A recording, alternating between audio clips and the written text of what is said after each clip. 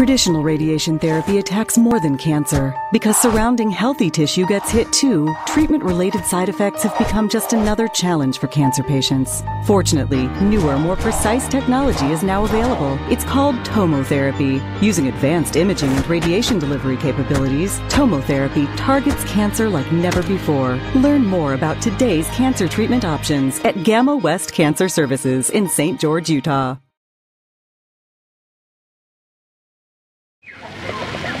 Okay, 1, 2, 3. So every year we have an open air exhibit of all these sculptures, and we bring artists in from all over the country.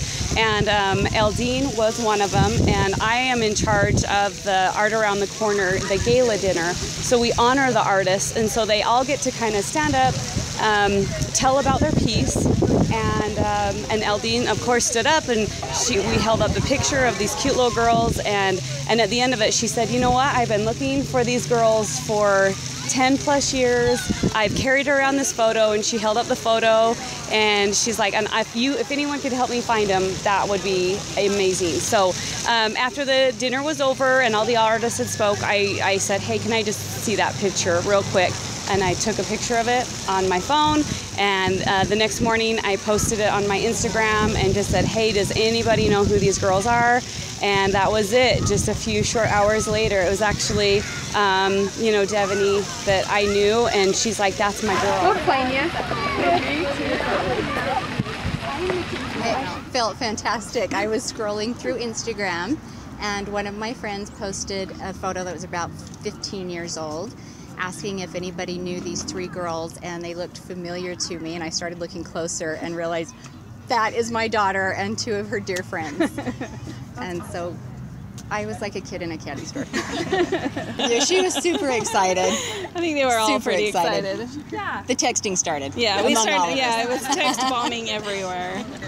I am so excited that their childhood is in history. And they had the best childhood, and they just loved each other, and it's so cute that it's forever. Yeah, cool. All right, here's part of the group right here, folks. How are you?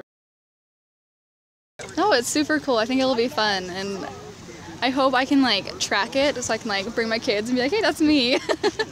It makes total sense. That's absolutely what we'd be doing. Mackenzie would be holding our hands because me and Wendy are sisters, and we would be out, and she would be holding our hands, getting us together. Yeah, and I was always holding a blanket. So, and then I always had the 3 pigtails. It's just very us. Oh, I was really surprised because I'm a statue and I'm bronze and it's cool. So I've already told everyone about it. So saw these 3 little girls walking down the sidewalk and just put on the brake and turned around and went back and hopped out with my camera and started following them and taking pictures.